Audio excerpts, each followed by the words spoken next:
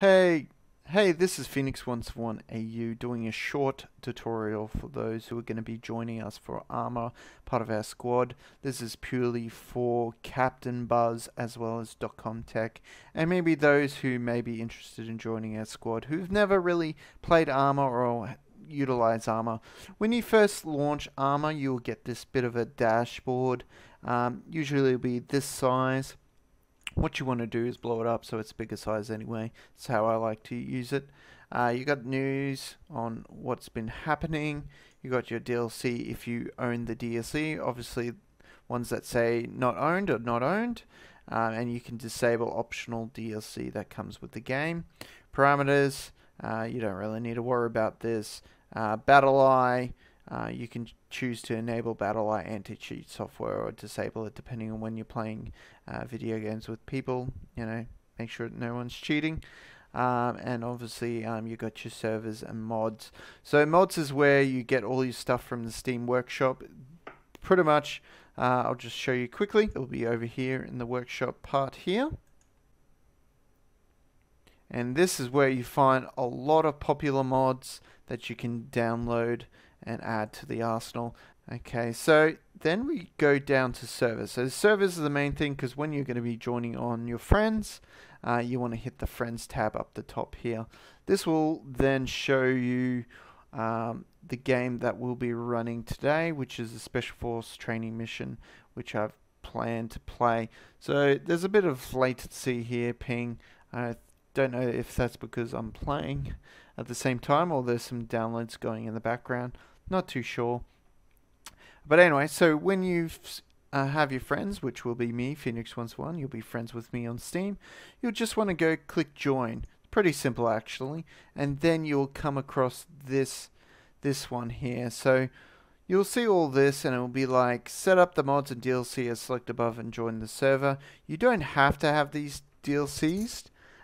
Even though these missing DLCs are used by the server, you won't need to download it. These are the ones that you'll be subscribing to. So if you haven't already been subscribed to, you just go set up these DLCs and mods and join.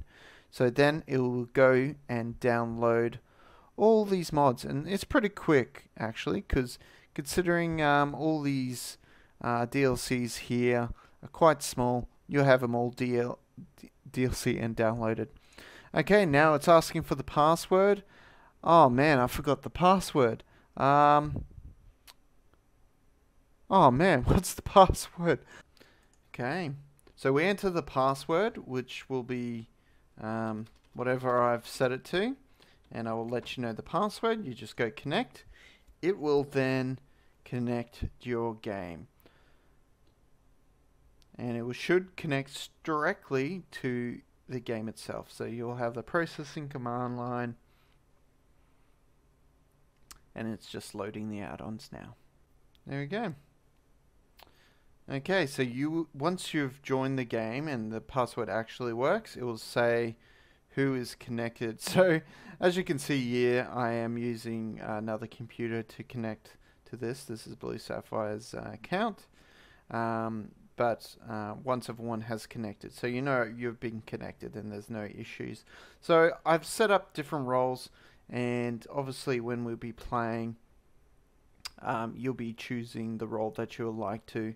So I did give them names: spotter, sniper. So we're part of a special forces, and I'm still creating the mission. I thought I'll test it out and show you what you'll be doing. Okay, so once you've chosen the role and you're ready to go, you press OK. So all you have to do is select the role you want and then press OK, in which it will turn your green. Anyone that's white hasn't readied up yet.